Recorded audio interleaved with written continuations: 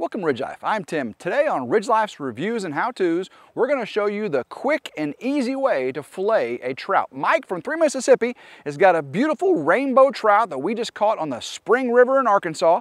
Big old family dude's fishing trip. And he's going to show you quickly and easily how he fillets his rainbow trout. I think you're going to learn something. I'll show you how I did this. So I'm taking, I usually just stick my finger right there to hold it still. I'm gonna come right up underneath here like that, and I gotta get down to the spine. There's the spine, you heard that? And then come up off of it. Now I'm gonna lay my blade against that spine and go all the way down, just like this, yeah, all the way to there, and then stop. Flip that over. Okay, now I'm gonna go right here, press the blade down like this until I'm up against the skin.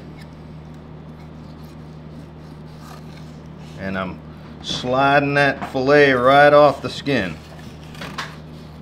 just like that, right? Nothing but skin.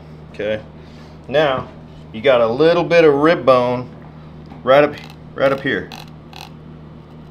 Okay, I'm gonna go right underneath that rib bone at a nice angle. Try to hold tight to the bone, just like that.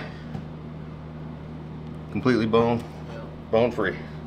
Perfect boneless fillet. That's how I'm doing mine. Right there. Hopefully you enjoyed today's video and learned how Mike fillets rainbow trout. He does a great job, does he not? That's Mike, Sid, and Frankie down there at 3 Mississippi. They got a side channel called Sippin' and Spillin'. Go check them out. If you liked today's video, make sure you subscribe to RidgeLife's Reviews and How-Tos. Hit that notification bell to be notified anytime a new video comes out here on RidgeLife. So guys, until next time, I hope everyone has a blessed day, and go RidgeLife. Thanks, Elvis.